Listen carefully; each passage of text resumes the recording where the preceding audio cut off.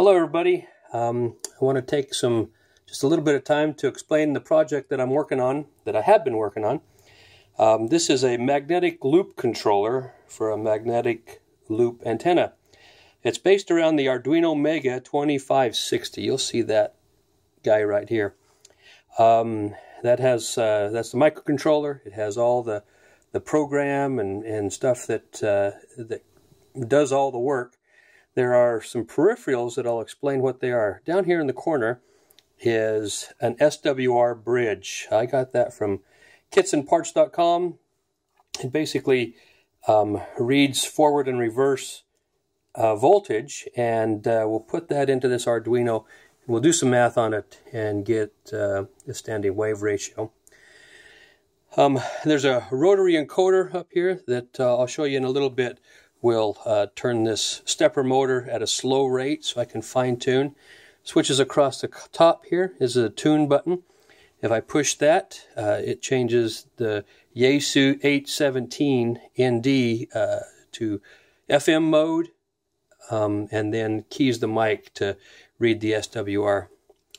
Slow in concert with down will move the stepper at a slow rate. Slow and pressed at the same time as up will move the stepper at a slow rate the other way, and down and up move at a faster rate.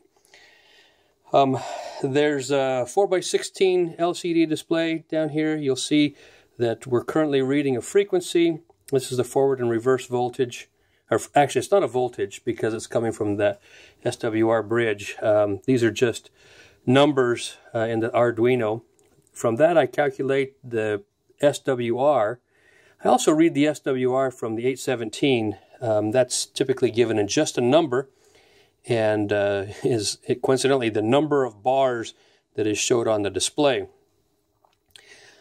Power switch down here, up here. This is a remote piece. I have that. When I get finished, that's going to be close to the antenna. This is how we get to that remote piece. So it's just an RJ45 connector and some Cat5 cable that will take some voltage out here to drive this stepper motor. There's also a couple of limit switches down here for mechanical limits.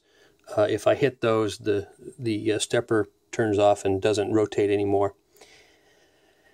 A couple of power supplies up here. There's a 5-volt power supply for all the 5-volt circuitry that's here on the board. 10 volts goes specifically to the stepper motor to drive that.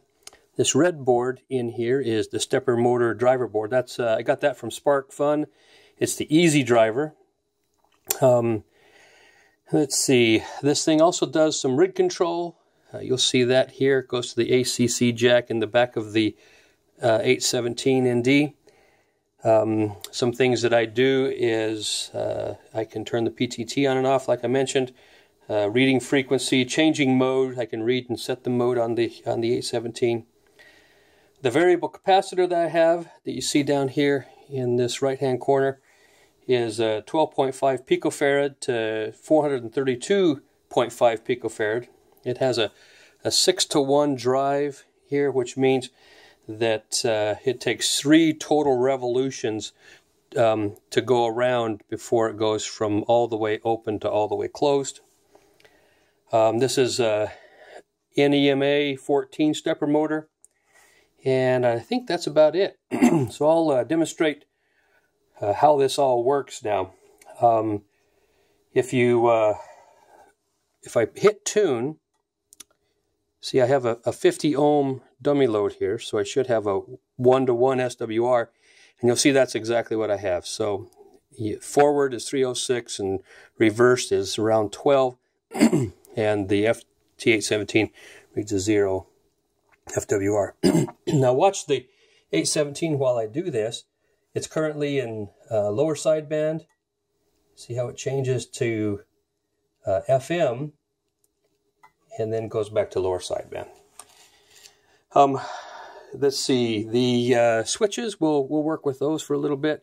Like I mentioned, just pushing the slow switch doesn't do anything. If I push the down button, I'm going to hit that limit switch. I can go up, and you notice when I go down, it won't go any further. Go back the other way.